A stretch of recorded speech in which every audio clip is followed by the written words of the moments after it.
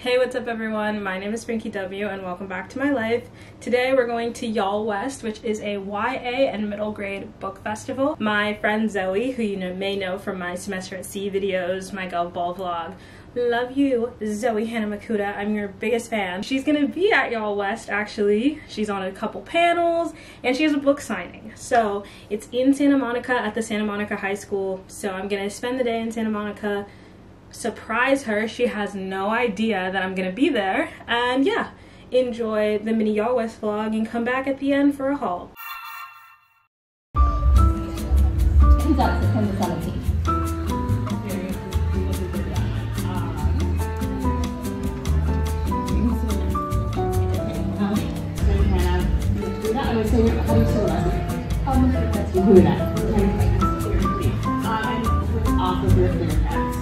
Tell us a little bit about it. Off at Their Heads just came out 2 weeks ago. It is my YA fantasy horror. It is a bloody horror retelling of Alice in Wonderland that features lovers to enemies sapphics of the stone. They get sentenced to Wonderland, which is this deep dark forest full of monsters that are called saints because they used to be saints before they were corrupted by their magic and turned into these horrible, unearthly creatures, and now they hunt these creatures for sport and for money. One of them now works for the queen, who is very mad, and she conducts horrible secret experiments in her palace, and her favorite butcher, who is the White Rabbit, a girl named Carousel Rabbit, she needs to confront Alice and possibly kill her, possibly make up for their time in the woods. We don't know yet.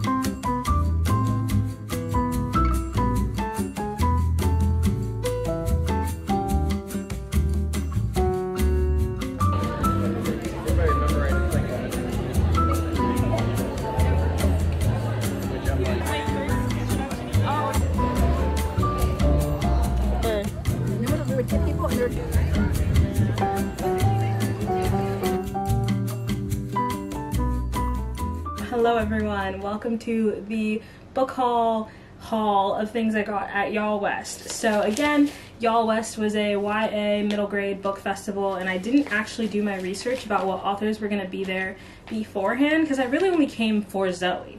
But something that really was super cool and super exciting was Soman Chenani, who I feel like I talk about him all the time. The author of The School for Good and Evil was there, and I was able to just talk to him, and I never thought that was possible.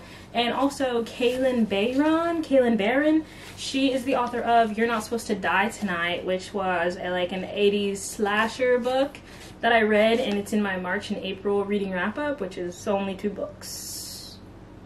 Leave it alone. But she has a bunch of retellings, and that's kind of why I even knew she was there. She was on a panel with Zoe about kind of like retelling retellings and how like creating new stories, because Zoe's book, I love you Zoe Hana Mikuta, is called Off with Their Heads. It is a YA dark fantasy retelling of Alice in Wonderland, and there were a bunch of people on the panel for that. It was such a great conversation to hear. This was my first YallWest, so I don't want to say like what probably could have gone better, what didn't go so good, because I know there were some really big authors there. Like, I cannot even remember the author that everyone was in line for, but Veronica Roth was here and her line was like going up the stairs. But I got to meet Soman Chenani, and I also got to meet Kaylin Barron, and then I was there for Zoe. So those are like the main things that happened. I'll say there were a lot of like cool, there was an In-N-Out pop-up food truck, didn't get to go to because the line was too long. Owl Crate was apparently doing a giveaway where you could spin the wheel and win free stuff. Also didn't get to go to because the line was too long. And it's a festival that's like all day. I got there at noon and went straight to Zoe's panel and then left closer to like 5. And I want to say 4 or 5 o'clock, everything is closing down. Like, there were stalls that were supposed to be giving out free books and things, and it's like everything was almost a ghost town at 4 p.m., which I understand because there's like a last event. I think it's the author versus author SmackDown. I know Zoe was a part of it. I left before because it was a ticketed event and I didn't know she was participating. But yeah, I don't know. There are some things about yallwest that I didn't love. I think some of their systems and just like some of the ways things were running didn't make sense, but it's a free event, and I think when things are free, like there was a mad dash for wristbands for this one author, and they like, oh, I feel like someone could have got trampled. Like, it was really dangerous at points. But anyway, again, my first time going. I'm also not the target demographic anymore, even though I love YA books, and I think middle grade books are fun. People are gonna be like, I'm weird because I went. Excuse you. Excuse you. If the authors writing YA books are older than me, I think I can go. But whatever. Anyway, I wanted to do a haul of all the books that I got, and I also got a comic. So I'll start with this figurine that I got. Shinzo. I love Shinzo. I love My Hero Academia. I feel like, for people who don't know, My Hero Academia is one of my favorite animes. Hunter x Hunter is my favorite, and then I want to say My Hero Academia is possibly second, or Psyche Kit. It doesn't matter. Anyway, I love My Hero Academia. Shinzo and Eraserhead are actually two of my favorite characters, so I absolutely love this, and I'm so happy I have it now. He's on over here, actually, by the candle, the lavender lemonade. He's like right here off. I don't know if you can still see him, but that's where Shinzo lives now. I love trinkets. And then, as I said, the whole reason I came was for Zoe. So this is Off With Their Heads. This is Zoe's 3rd book, but this is a standalone book. So if you haven't seen any of my videos before, Zoe wrote Gearbreakers and Godslayers, which is a duology with mecha robots and lesbians, which is great. It's in my like one reading wrap up from back in the day. This is a reimagining of Alice in Wonderland, and it's Korean, it's sapphic, it's dark. It's dark, and I'm just so excited to read it, and I'm so happy I had it. I've actually been meaning to buy this because I knew the book came out on May, I want to say May 17th. Wait, we're in May now. April 17th? No.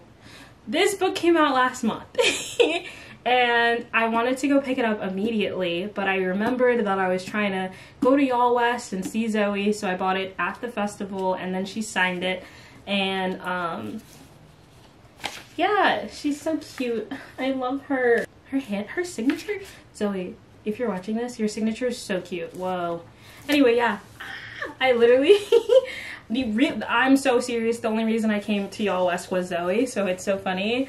Like, after I got Soman Chani, that's the next book I'll talk about, but after I got Soman Chinani to sign The School for Good and Evil, I kind of just stuck around acting like Zoe's assistant, like taking photos for her and offering to help if she needed it, and she was like, you don't have to do that, and I did it anyway because I love her.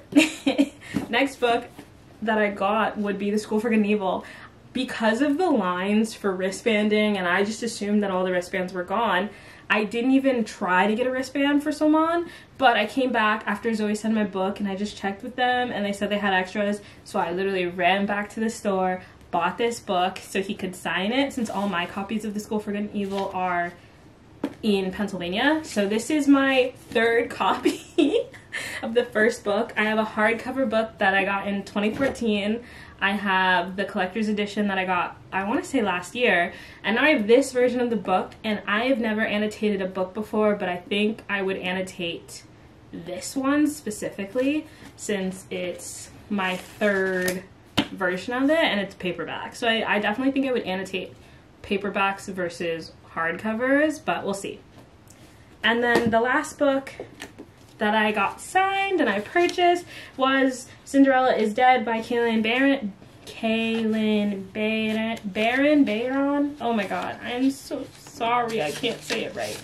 Kailyn Barron wrote You're Not Supposed to Die Tonight. I read You're Not Supposed to Die Tonight in my March-April reading wrap-up, so I didn't have that book with me because I left it home in PA after I finished it, because every time I finish a book here, I'm gonna take it home and then leave the ones that I haven't read.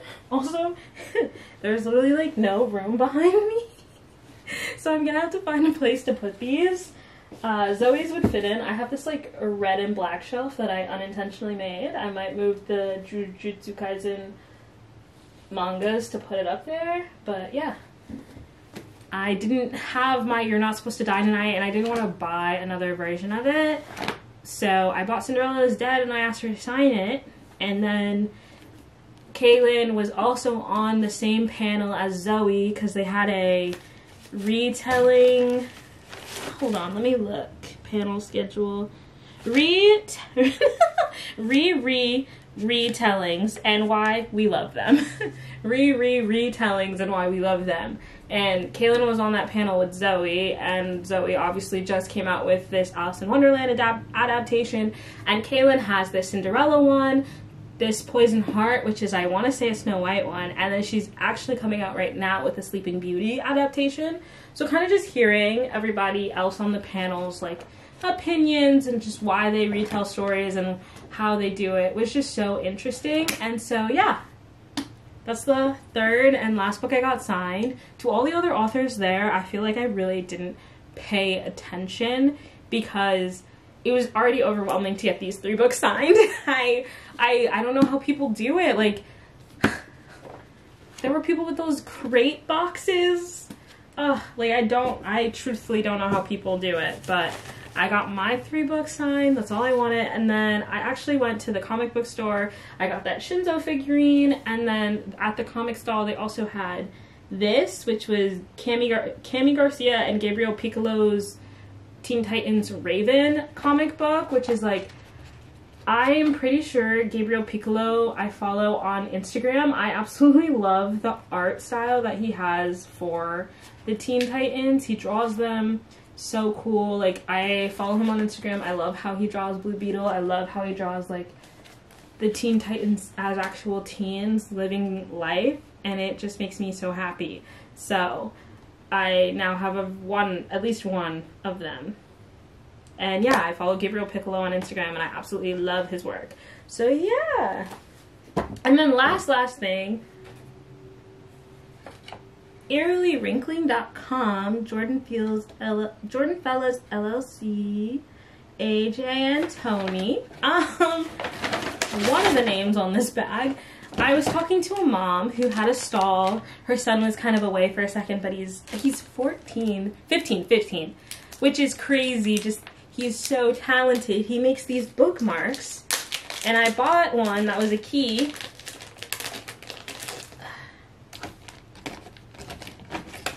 Yeah, so I read a lot of fantasy storytelling type stories, so I thought this kind of golden key would be really cool.